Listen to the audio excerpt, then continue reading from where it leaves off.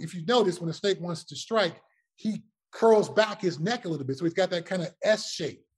That's an attempt to camouflage with how far I can strike. He can strike a little bit longer than you would initially think based on where he is. Same kind of thing for me as a tackler. My strike distance is going to be a little bit further than you think as a ball carrier. You think, oh, I got this dude set up. He's too far away. He stopped his feet. Bang.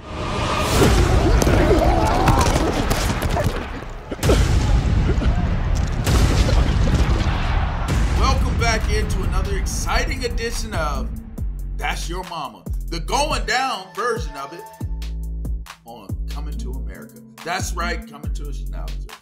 This is Up On Game presents Conversations with a Legend. And unlike going down with your mama and Coming to America, well, you were going down, but you were a quarterback most likely. And you were getting sacked by this next guest that I had, the great Chad Brown. What's happening, brother? What's happening, man? It's this doing this with you is one of those full circle experiences. Met you way back in the days in the 90s when you were in high school up in North Hills, Pennsylvania. So met you at what was it, 24-Hour Fitness? It was Bally's. Bally's, there we go. Yes, back in the day Bally's. in Pittsburgh. Let me set the stage here. So my dad was like dope dude, like always, had me exposed to what I could be, what I felt I could be, what I thought I should be. And then he had a way of proving to you that what you wanted was obtainable, but it was going to take a ton of work. So I was working out and he was like, well, I go to this sports spot. It's called Bally's. It's out where the movie theater is. I'm going to take you there and we're going to get some work in. And I was like, all right, we're going to go. But I'll be working hard at the high school. But he was like adamant, you got to come here. So I come up in there and I get up off of the bench. And this was like a scene out of like a mutant movie. Like I look up and it's like, boom. There's Greg Lloyd right there on the treadmill with his shirt off. And the rules said don't have your shirt off. And he's got his shirt off. And they're trying to figure out how to tell Greg to put his shirt back on. Bam! I look over here on the bike in the cardio area, and Chad Brown is sitting there pedaling and reading the magazine. And I looked at my dad. I was like, "That's why you brought me here, huh?" He started laughing. He said, "If you gonna work like a great, then you need to see how the greats work." I never understood. I was always in the weighted area. Y'all were always doing cardio, man. I didn't learn it until I got older that it was all about the anaerobic muscle, the muscle being able to continue on and keep going, and the flexibility of it and the mobility of it, not the I started learning it. And I realized all those times I saw y'all in the cardio area, it was really more about the cardio and building your wind up and being able to maintain that speed during the duration of what you were doing. I learned a lot from y'all, man. That was like one of the super coolest moments of my life, was being in there with the 2.0 steel curtain. So shouts out to that, because there's very few stories that I have that were so formative to me, transformative. It transformed my whole trajectory, because I just felt like I was destined to be one of y'all. Like that was my thing. So anyway, I appreciate you coming into the show. Obviously, anytime I get a linebacker in from linebacker, professional linebacker pro, that's a beautiful thing for me. That's why I rock my linebacker U, because we got a linebacker from the league. You guys probably are the greatest assembly of linebackers ever in the history of the game, Brown. And some may debate, the Falcons when they had Swilling and Tuggle and those guys. I don't really think that there's any disputing you, LaVon Kirkland, Greg Lloyd, Kevin Green. I don't think there's a debate. What say you when you think about in the annals of the game that you guys actually, even if you feel like it's just a discussion, you guys are the greatest linebacking core ever in the history of the National Football League? Wow, that's a big statement you just made. I appreciate the kind words. NFL Films has our group, Greg Lloyd, Kevin Green, LaVon Kirkland, and myself, as the seventh best linebacker crew of all time. Because I think that the limiting factor for us is we were really only together for 3 years. After my third year, Kevin Green left. In my fourth year, Greg Lloyd tears an ACL. I ended up moving to outside linebacker. Right, then. I remember. So it was just a small window that we were together. The Steelers at the time were one of the less wealthy franchises in the league. The old Three River Stadium didn't have luxury boxes, so the salary cap constraints that the Steelers were under were pretty tight. So they couldn't keep us together for very long. And in fact, I left after year 4. And I've run into the Rooney family over the years, so many different places and times. And the first part of the conversation is always, I wish we could have found a way to keep you. I wish we had been in the new stadium. We would have had enough money to keep you. We just couldn't keep pace with that Paul Allen money that the Seahawks were offering. So I think we had the potential to be the greatest linebacker crew of all time, but that 3-year window wasn't long enough. It had been 5 or 6 years. Yeah, I think we would be legitimately in that conversation. If you take me and LaVon from where we were in our youth, when we were both with Kevin, and take it 5 years down the road when LaVon and I were both in our primes, yes, Greg Lloyd in his prime, Kevin Green in his prime, Chad Brown in his prime, and LaVon Kirkland in his prime, yeah, I don't think there's any doubt that we are the greatest linebacker crew of all time. But the timing wasn't perfect. We were all able to be together for that long a period of time. Yeah, that sounds good. And in some annals maybe that makes sense, but that's not that's not even really up for debate. I mean, when you think about the relevance of what you guys did, you're the master of the spin rush technique. Nobody was doing that. You were the originator of it. You perfected it. The spin was the spin. And you were largely in part considered to be a small inside backer, considering that you was next to a 3 technique that was playing at the middle position. And then you think about G. Lloyd was considered to be undersized as well. And Kevin Green was like one of those prototype rush defensive end / outside back, linebackers. I don't think there's any debating that. I mean, you can look at, some of the other, like I said, they may have put the Ravens, the 2000 Ravens on there or something like that. I don't know. What I do know is football and that collection. And then y'all were so good. Y'all had Gilden on the sideline. Like, he's watching.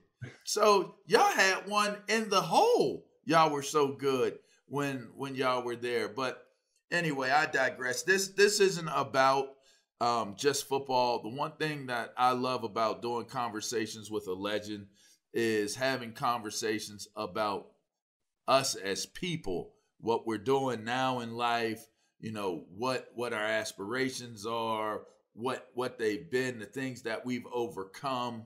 You had an interesting journey to the league. Now, I live out in LA and I coach out here. I coached in Pasadena for a time. Mm-hmm.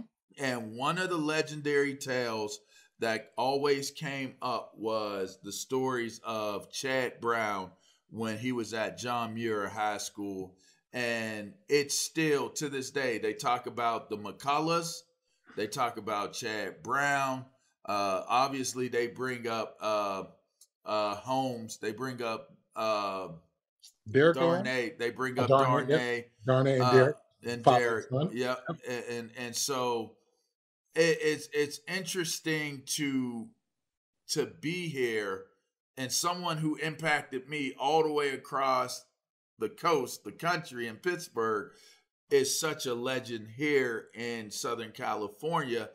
Just talk to me a little bit about what that journey was like, because Pasadena, if people pay attention, is a very, very wealthy old money area in some places. In some places, and others is straight up the birthplace of Bloods and that Pyru love and all that stuff. And there's a lot of intermingling, mixing going on between the two communities, which it made it make sense as to why police were aggressive at times and did different things, because it's like, here's basically a rough project neighborhood, and literally walking distance, you're away from $3-4 million homes. And it was just an interesting dichotomy in which you seemingly grew up in. What was that like? You know what? I think a lot of us look at our childhoods and maybe have a little bit of a charmed view of it sometimes. But it was exactly as you described. There definitely was some income disparity. Even within my high school, John Muir High School, there were kids who had SAT tutors who got perfect scores on the SATs who were going to some Ivy League schools. And meanwhile, there were some, kids from the more hood areas of Pasadena who had a very different outlook and upbringing and prospects for life.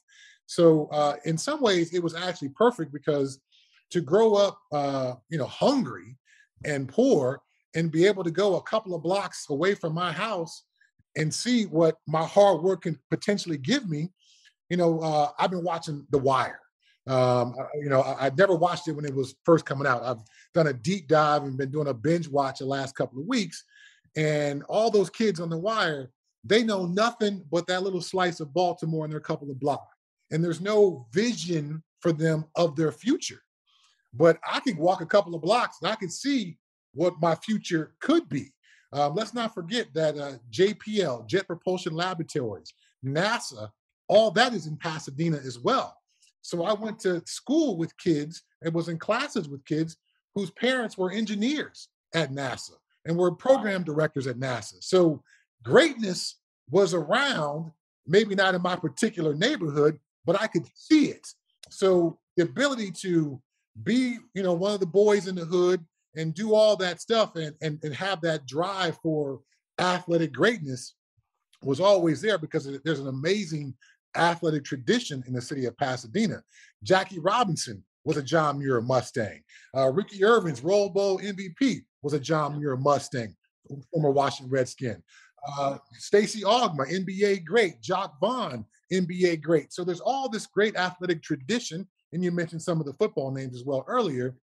But at the same time, there's also this separate community that was always kind of the carrots out there for guys like myself of, if I'm able to get this thing going and do the number of right things, I can be one of those people whose house is above the hills looking down at the Rose Bowl.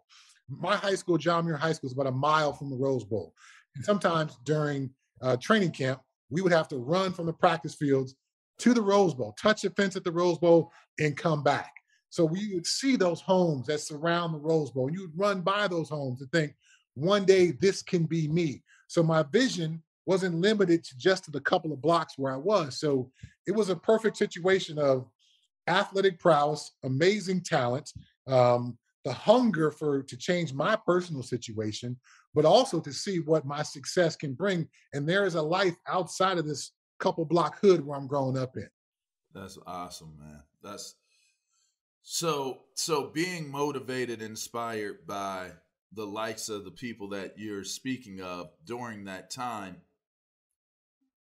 what outside of that motivation, when you took it to the field, was that the plan, is I can do it through football, or what was that motivating factor that drove you to play the game the way that you did? Was it the tradition of it? Was it the possibilities of what it could provide? Like what? Well, playing Pop Warner football, with the particular time frame that I was in Pop Warner football, I played with 7 NFL players in Pop Warner football. Like 9 or 10 scholarship athletes in Pop Warner football. So part of it is you're just trying to get on the field and compete with these guys every day, whether it's actual Pop Warner football or we're playing a pickup game at the park or whatever the case may be. I just want to raise my level to be with these guys. And I grew up in a neighborhood where I was one of the younger guys. So for me, I had to be tough. I had to be little bit more mature past my years just for them to let me play because I couldn't cry.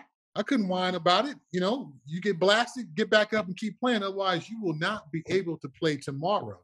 So just simply the environment, the kids I was around helped me raise my level of my game. Then I get to John Muir High School. And again, I spoke about the athletic tradition there. So when you walk the halls of John Muir High School and you see images of greatness on the walls, there's a reason why we put pictures of greatness inside of football facilities to remind all the players about what they are walking into. When I became a Pittsburgh Steeler, there's the Lombardi trophies there. There's Jack Ham walking into the locker room. You're reminded constantly of the greatness.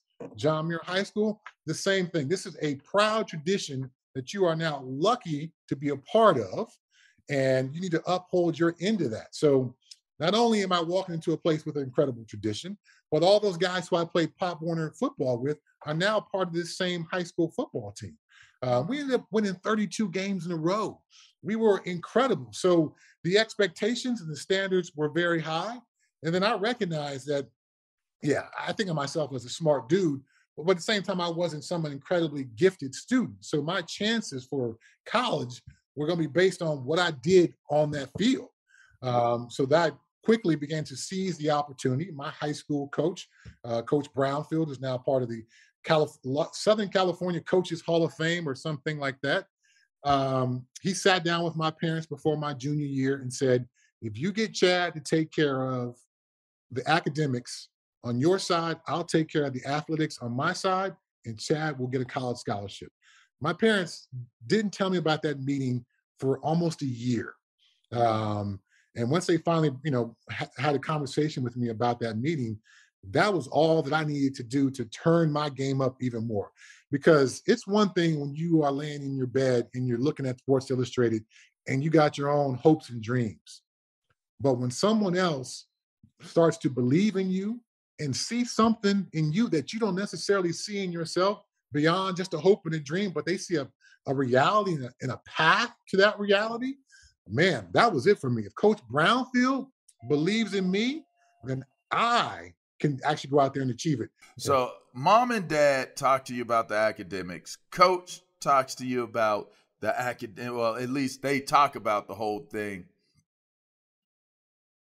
You end up at Colorado. You end up being a Buffalo, and that was when Colorado was, well, Colorado.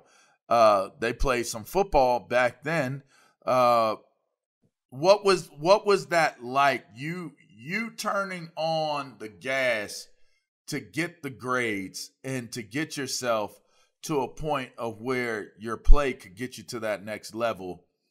How did that feel knowing that you were able to do it? Like, I did this. Now I'm at a major college and I'm one step away from being able to get that home that I'm running by, touching the gate at the Rose Bowl. Like, what did that feel like? What was that? Did that turn up the mentality even more? Did it just even you out? Like, how did that make Chad Brown feel? You get to the University of Colorado, and to your point, we were at the tops of college football back then. You wearing your linebacker U shirt. There was a point in time when I was in the NFL shortly after I finished at Colorado. There were more Colorado linebackers in the NFL than any other college. Obviously, things have changed, but for a while, we prided ourselves on that, stealing that title back from you guys. But the experience at Colorado, again, another one of those super charmed experiences. I go to Colorado at exactly the right time. They are plucking the best players from Southern California and getting Eric Bieniemy and J.J. Flanagan and Darian Hagan, and going to Texas and getting Alfred Williams, and going to Louisiana and getting Cordell Stewart. So they are plucking the best players from the the best athletics cities and towns in the country. So our practices, I'm going against, future all pros in practice. I'm going against future Pro Bowlers in practice. So that experience, there was that confidence building that I got a shot at the next level. If I'm able to make all Big Eight and beat out this teammate for a starting job, then there's an opportunity for me in the NFL. So over the 5 years, I redshirted my first year, played the 5 years.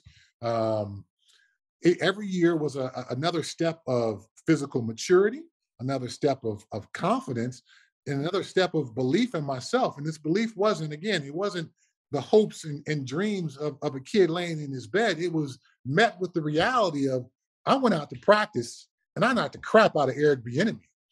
I went out to practice and I'm competing with Alfred Williams, who's a All-American and a Buckus Award winner, and every drill that we do.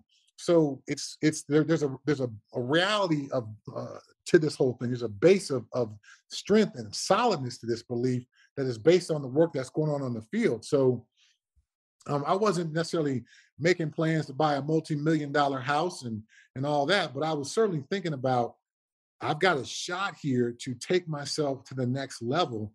And again, that shot is backed up by the confidence of the work that I do on the field and the results that show themselves up every time they put film up on the board. Oh, man. So you guys were loaded back then. You're in school. You're working your way through. How would life have been if there was an NIL or a transfer portal? Do you think that your development and your idea of how things went would have been the same? Would you have dealt with the same things? Would you have had the same focuses? It seems to be now that the NIL and the transfer portal is warping, the idea of what struggle looks like. It's warping what maybe the focus of what building your career should look like. While I'm a proponent of it, I would have loved to have had an NIL when I was in school. But I would have never felt as though I needed to use the transfer portal unless it literally was the last resort opportunity, meaning this guy is beating me out. We're the same year. I have no more years of eligibility when he leaves, and it doesn't seem like I'm going to get it. Maybe I look to a different school, but even then, I don't know that my pride would allow me to walk away from the challenge of, at some point, I'm going to beat this dude out. What would it have been like for you, just on your recollection of how it was, being able to make money off of your name, your image, and likeness while you were in school? And how would you have handled things if at any point in time you had one time where you could say, I'm up, I'm going to go somewhere else? Well, the transfer portal and the NIL conversation, we could fill up 10 shows because there's just so much that goes into that. Let me just state, do I think players should be compensated in some way for what they contribute to the school and the bottom line of the university? Absolutely. Is this wild, wild west thing that's going on right now, where guys are signing multi-million-dollar deals when they're in this? Things are a little wild. There needs to be some guardrails and some parameters put in place. I'm happy the players are being paid, but we've disrupted the entire system as you and I experienced it. And to your point, I would think almost every college athlete at some point has a phone call back home to mom or dad about how they want to leave or they want to go someplace else. And a lot of that just could be chalked up to immaturity and, not understanding how to overcome challenges. I had that conversation with my dad. And I was like, I'm going to go back home and I'm going to go to Pasadena City College and I'm going to transfer to some other school. And he was like, no, you're not. You can come home, but you can't stay here because your home is the University of Colorado. You've got a tremendous opportunity in front of you. And just because you are facing some challenges it is not time to turn and run, because your challenges are still going to follow you pretty much wherever you go. You may find a better playing situation for yourself, but you are not going to be able to escape the challenges that life presents you. Those are your battles to fight, and they don't change when you transfer and go to a different school.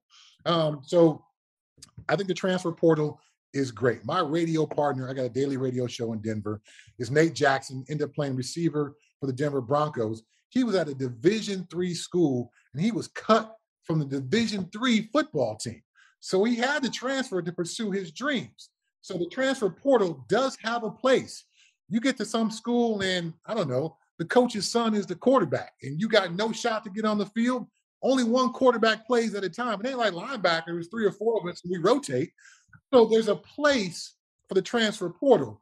But I think we've enabled kids now to try to run away from the challenges, and they don't have that dig deep in that we were forced to do. I wasn't going to sit out a year. That was not simply an option for me. So I had to find a way to beat out Terry Johnson my freshman year. And Terry and I ended up splitting time for the first 6 games. I started the last 6 games. So I took that challenge head on and forced the coaches to look at tape side by side, and they end up choosing me. So accepting the challenge, finding a way to dig deeper in the moments of challenge. I think this is a generation of college athletes that, because of the option to just jump into the transfer portal, don't meet the challenges in ways that you and I did back when we played in college football. So there's that. Now, the name, image, and likeness stuff, I would like to think that I would be level-headed enough to recognize that the money I'm getting is fantastic, and perhaps there could be more money someplace else. But I'm in such a great situation here at the University of Colorado. I'm not going to leave here to go chase some dollars. Again, there's always a couple sides of that coin. I've got 2 parents at home.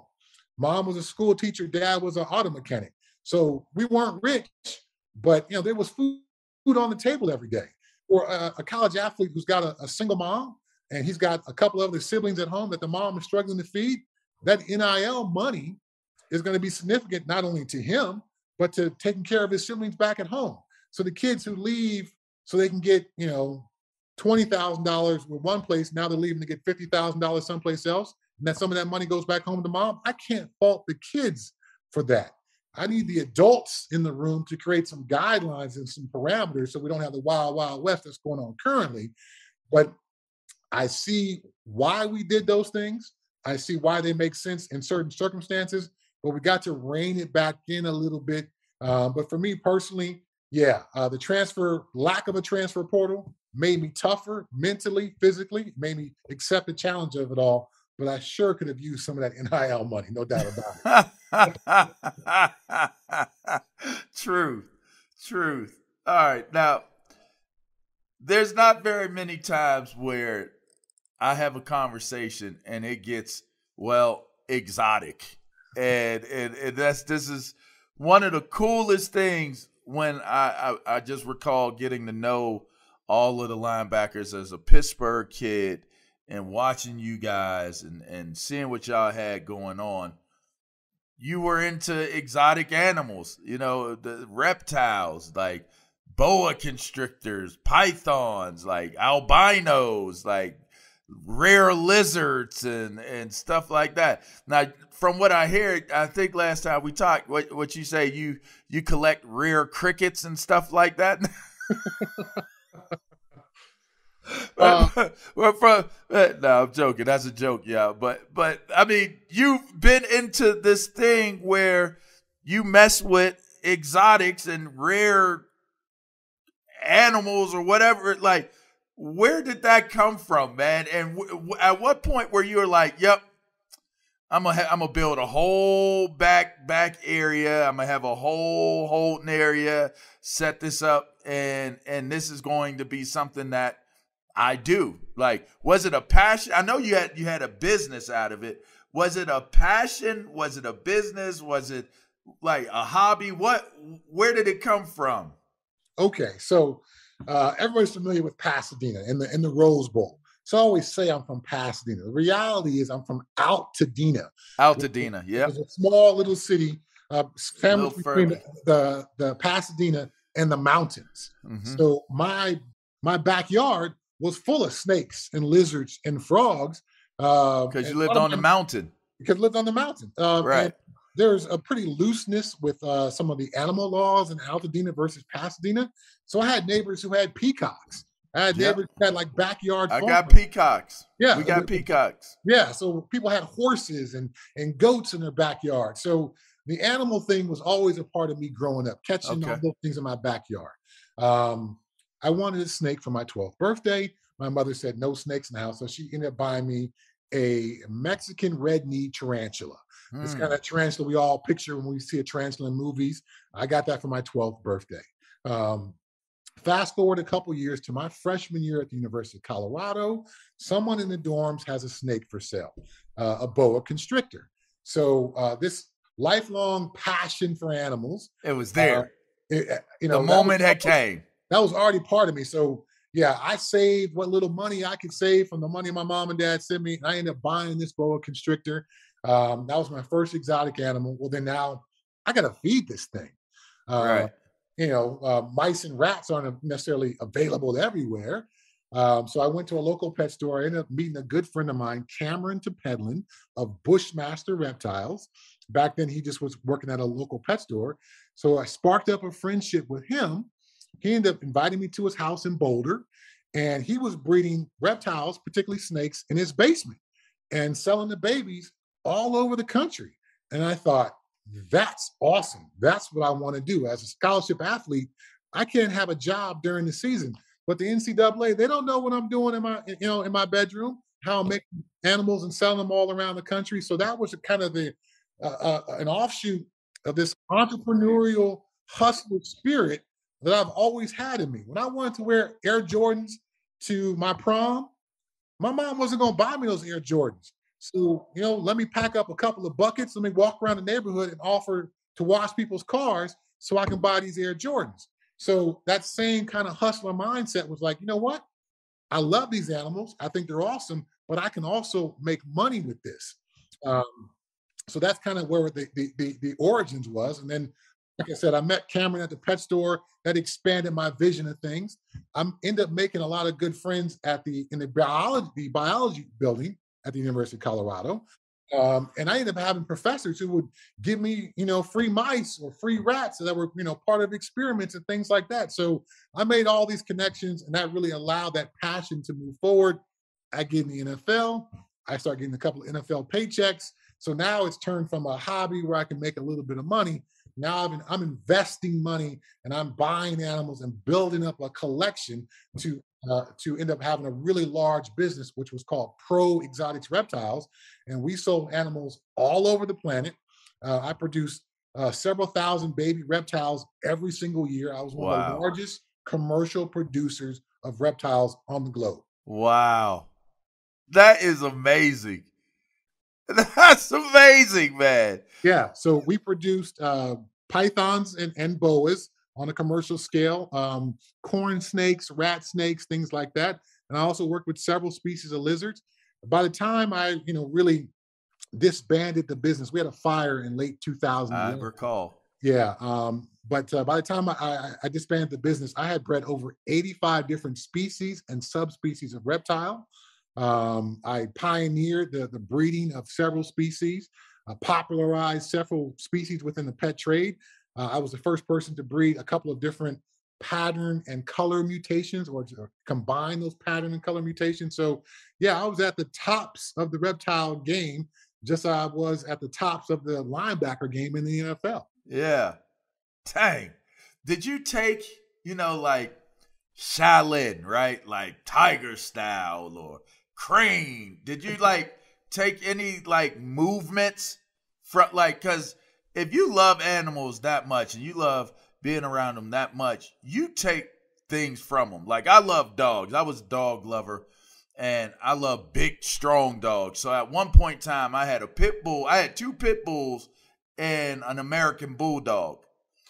And part of my workout, oddly enough, it just developed and it happened. It was a moment of magic, and it became a part of my. I would train for 30 minutes straight on a boxing clock, and in my backyard, I would start doing my pass rush hands, and my dogs would start jumping at me. So it turned into a thing where I'm like hitting my dogs. I'm back there, they jumping all at the same time. Just 30 minutes. I'm bang, boom, right? I'm hitting my dogs. Did you learn anything from watching the way they moved or anything that? Because your pass rush, it looked so methodical and calculated, and it was like you know what he's about to do to him.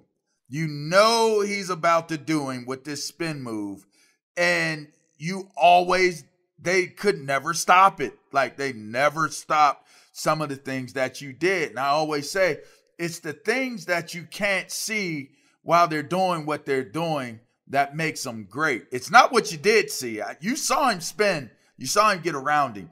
But whatever it is, and the footwork, what your hands did, what your hips did, what your chest did, your shoulder, whatever it is, the little things that you did and manipulated to do it that way, those are the things that people really don't see. Did you learn anything from watching them, like when they be around and stuff like that? All right, so to the dog thing, I ended up having a Cane Corso, an Italian Mastiff. I had a Corso. 35-pound, monstrous, big, thick, muscled, athletic dog. Yeah. They're like a bigger, more athletic version of a Rottweiler, for those who don't know what a Cane Corso is. Yeah. So I ended up doing the same thing with my dogs. Whenever I would go in the backyard, it ended up being some kind of physical contest between me and my dogs. And of course, I'm working on my hand movements and get them off me, all that kind of stuff. Yeah. But the reptile stuff, the snakes are incredibly athletic when they strike, but they know instinctively how far away their strike is. So, when coaches say, and now that you coach high school football, I know you know this, we want to close the distance before we go tackle somebody. Close that distance before we break our feet down. So I learned how far my strike ability was. So I learned that literally from the snakes, because if you're going to handle snakes, particularly some wild caught snakes that are, a little bit more prone to strike, well, how far away do I need to be to keep myself safe as I'm cleaning this cage or filling this water bowl or whatever the case may be? Now, I took that thinking and applied it to myself as a tackler. How far is my strike distance? How close do I need to be to this guy to where I know he won't be able to make me miss? Because I was athletic, because I was pretty flexible, I could tend to be a little bit further away than most people. So I think most tacklers or most ball carriers were thinking, oh, he's too far away, he's not going to be able to get me. No, I've calculated my strike distance down to the inch. So now I know exactly where I need to set my feet to strike you and get you where I want you to be. So that was a direct offshoot of my time working with snakes. And snakes will try, if you notice, when a snake wants to strike, he curls back his neck a little bit. So he's got that kind of S shape. That's an attempt to camouflage with how far I can strike. He can strike a little bit longer than you would initially think based on where he is. Same kind of thing for me as a tackler. My strike distance is going to be a little bit further than you think as a ball carrier. You think, oh, I got this dude set up. He's too far away. He stopped his feet. Bang, I strike. No, I haven't stopped my feet. I just got you in a position to be exactly where I want you. So that's a direct offshoot of my experience and time working with reptiles. Love that. Love that. That's man, I love that. And we're teaching tackling right now in our spring ball, and it's a lost art. And it's funny because I teach stock the shoulder. Stock the shoulder. If you get that your eyes on the shoulder, you stock the shoulder, and then if it moves, you stock that shoulder, and then you run your eyes up and through the shoulder. If you can line up the shoulder on the chest with your eyes and get your chest on it, you absorb it with your body, and you go ahead and hug him. They're like, hug? Like, 2 rules of thumb that I teach. If they can see you, you tackle them. You hug them up. If they can't see you, you blow their ass up. and it is what it is, right? So you can't miss if they don't see you. So that's what I teach. But and speaking of teaching and coaching, you do a lot of teaching and coaching. Like, how deep have you gotten into the coaching world? Do you have any aspirations? Like, what are you doing these days? What you got going on? I've done 4 coaching internships in the NFL, and they all were amazing, tremendous learning experiences. I was with the Seahawks the year after they lost to the Patriots in the Super Bowl. How does Pete Carroll get his team to come back from such a crushing defeat? So I was really interested in the psychology of what Pete Carroll was trying to do in that training camp. I go to the Tennessee Titans. Everyone was expecting them to make a big, massive leap of improvement. I think they were 3-13 the year before. Yet, Mike Mularkey turned them into a playoff team. How does a team, or how does a coach and a coaching staff go about making a team believe in their potential and the promise that they have from a talent perspective and turn that into wins on the football field? I go to the New York Jets. Todd Bowles is the head coach. People are saying this is the worst roster in 20 years of NFL history. How does Todd Bowles get that team to believe in themselves, despite what all the media is saying that they're going to be awful? And then my last coaching internship was in San Francisco with Kyle Shanahan. That dude is an absolute football genius. It was a pleasure to be around him. So each of those 4 stops, I learned a tremendous amount about the psychology of football. How do you get a team's mindset going? How do you build a culture? Obviously the X's and O's and the schemes and the techniques of tackling and keeping your eyes on the shoulder. I've learned all about that as well. But I was really interested in watching these head coaches operate. I've always felt like I got a pretty good handle on what happens in a defensive line room or a linebacker room. So, I was focused in those meetings that I was involved in, but really trying to understand the head coaching aspect. So it was a tremendous, awesome experience. When I was with the New York Jets, I was working with Kevin Green, rest in peace. And Kevin's dad got sick 2 weeks into training camp. So Kevin was gone for 8 days. And I had You basically took it over, huh? I had the awesome experience of Todd Bowles putting his hand on my shoulder and saying, "Hey, man, they're yours. You got the whole group." So I had to take that outside linebacker group for 8 days by myself, prepare them for a preseason game, break down tape, write up player reports, report to the GM with personnel reports. It was a tremendously awesome experience. So yeah, those internships were great. Now, you've asked about do I plan on getting into coaching? After the fire where I lost my reptile business, I started an animal shipping company. So I started off as Ship Your Reptiles for helping folks in the reptile space ship their animals. Now I've got Ship Your Aquatics, Ship Your Inverse for folks who are into bugs, and I'm adding more Ship Yours to my business model. During the pandemic, during COVID, obviously folks were shipping a lot of stuff. And if you lock animal people in their houses for months at a time, guess what? They buy more animals because they're animal people. They want to keep themselves entertained. So my business grew tremendously during COVID. And I'm faced with an opportunity that I think I need to seize this opportunity business-wise. So all of my coaching aspirations, I guess long story short, been put on hold and kicked down the road a bit while I'm trying to seize this opportunity with my business. We've gone from 3 employees to 12 employees. Like I said, I'm adding more Ship Your models to the business, and I'm really trying to seize this opportunity. But to tie it back to football, all the lessons of the game, man, I use them all the time. All those things that coaches have said to me that are sometimes just cliches that other people just kind of roll their eyes at, I use those all the time in my business as I attempt to grow my business. Talking about Mike Mularkey trying to take a 3-13 team to become a playoff team, those conversations that he had with the team are the conversations I have with my staff. We are a growing company. We've got to raise our standards and levels individually and as a company. We need to put policies and procedures in place that didn't exist or weren't important a year ago. But as we grow the company, we've got to be able to do these kind of things. So I lean upon heavily my football experience and tie it to my business. And I don't even say I'm the boss of the business. I'm the coach.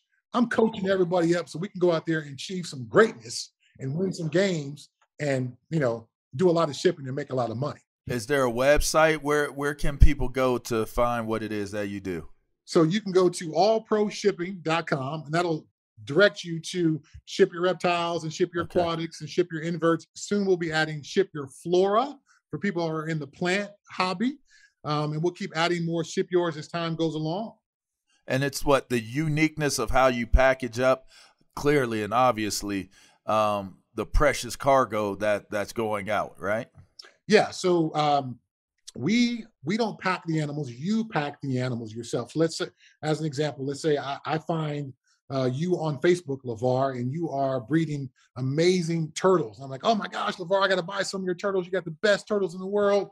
Yep. And you can go to Ship Your Reptiles and buy all the packaging material that you will need. We provide the expertise and know-how to teach you how to properly package them. We sell the heat packs and the cold packs and all those different things you would need to be able to successfully execute the shipment. Then I can sell you a FedEx label, because if I have gone through all the certifications with FedEx, that's now you can ship reptiles through my account. You can't show up to a FedEx facility yourself and just ship a reptile. But because you're shipping with my company, you are now certified. So I give you all that expertise, know-how, packaging know-how, when to ship, what not to ship, all that kind of information. So FedEx is happy to give me a tremendous discount because I bring all these people to them. I pass along some of that discount along to you so you can save money than you would than going directly to FedEx. And I can provide you with everything you need to be a successful fish shipper or coral shipper or reptile shipper. So that's kind of my business model in a nutshell. Wow. I mean, there's something for everything, right? Yes, there is. That's just not something I would have sat down and been like today, like, hey, babe, give me an hour. I'm going to be sitting here trying to figure out how I'm going to ship some turtles or some coral around, or give me a couple minutes. I'll be in later. All right. Okay. All right. I don't, that doesn't even compute. You know what I mean? Right. So go to the internet and find me. And you need help shipping your tropical fish for your tank, shipping your koi for your pond, your corals for your reef tank, your turtles or your tortoises, whatever the case may be. I've shipped $75,000 Galapagos tortoises for zoos. Wow. I've shipped $100,000 albino alligators for those kind of institutions. I've shipped a woman. One of my favorite customers was this woman. She was a 75-year-old grandmother. She had a tortoise in her backyard from the time she was 6 years old. And wow. She was moving, and she needed to move her tortoise. Wow. So I walked her through every step of the process. As you can imagine, this woman's had this animal for 69 years in her life. It wasn't a tremendously valuable animal as far as reptile selling, market value. Her personal value to herself was tremendous and real. So I was more nervous about that shipment than I was for the $100,000 albino alligator. Right. But yeah, I service everybody from the onesie twosie to the coral guy who's going to sell 50 pieces of coral today and another 50 pieces of coral tomorrow. I service all those people. That is amazing. You're an amazing dude, man. All right, so here's what I'm gonna end this with. Talking to Chad Brown, former Steeler great, former Colorado Buffalo great, former Seattle Seahawks great. When it's all said and done, and they're talking about you're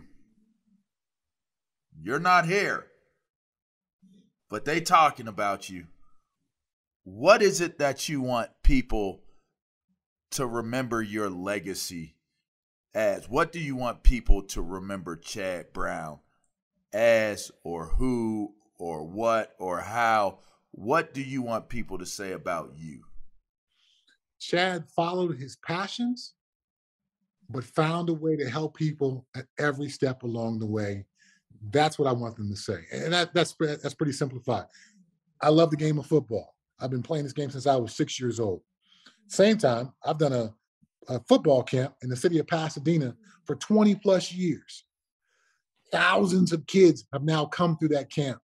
I get kids on the field at the Rose Bowl for this camp. We've had it at the Rose Bowl the last 5 years.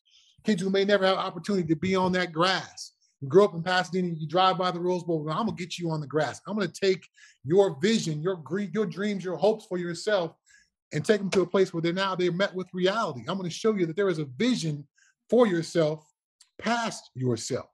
Within the reptile hobby, you know, I figured out all these things about turning my hobby into a business. Now I'm going to allow you to do the same. You're little LaVar, you're 14 years old. You bought a couple of leopard geckos. Now you got a couple of leopard geckos babies. You want to turn this hobby into a business? Well, put your ads up on Facebook, man, and I'll help you ship those. I'll help you turn your passion into a business that works for you. So along the way, yeah, my vision is always kind of focused on one thing or another. But within that vision, I want to help you live your dream. I want to help you take the next step. So yeah, I had some great times on the football field, but I would like to think that I can achieve greater things off the field, but using those lessons that I was taught on the field. Boom. There we go, right? I'm humbled, bro. I'm humbled, and it's always an experience when I get to talk to dudes that I have admired and looked up to so much during the course of my living years. So this one has been a true treat for me. I said it's kind of weird. I look older than you, and I was in high school watching you play, but when you're great, you know, that greatness shows. You can't hide the greatness. I tell you that, boy. You can't hide that greatness. Anyways, I appreciate having you on. It's the great Chad Brown. Everybody, if you're listening, make sure you check out the podcast, subscribe. Support Up On Game Presents. This has been another great edition of Conversations with a Legend. And you said before we go, you said you are doing Rand. You've always been in kind of mixed up in media and stuff like that. Give us where guys can check out your show. If there's a podcast, whatever you promote, and let us know what that is as well. We'll put that up there. You've always been well spoken and just super articulate in how you say things. Where can they find your show? So you can find me on Twitter, Chad Brown, at ChadBrown94. I do a show in Denver on 104.3 The Fan. So just search 104.3 The Fan on Google. You can get to the website. You can listen to the show live. You can listen to it as like a podcast version. And then during the college season, I'm either doing college games or NFL games for Compass Media. They're a national radio provider, very similar to Westward One. So I'm doing football, and I'm talking to the cameras and microphones all the time, in addition to running the shipping company and trying to, help people along the way. So at some point, if you're into football, you're probably going to come across me, because I'm always somewhere talking about it. Bam. Chad Brown, y'all. Yeah, it's been Up On Game Presents. Yes. Good stuff. Man. Appreciate it. Thank you. Man, appreciate you too, man. All right, we'll talk to you. Till next time, y'all.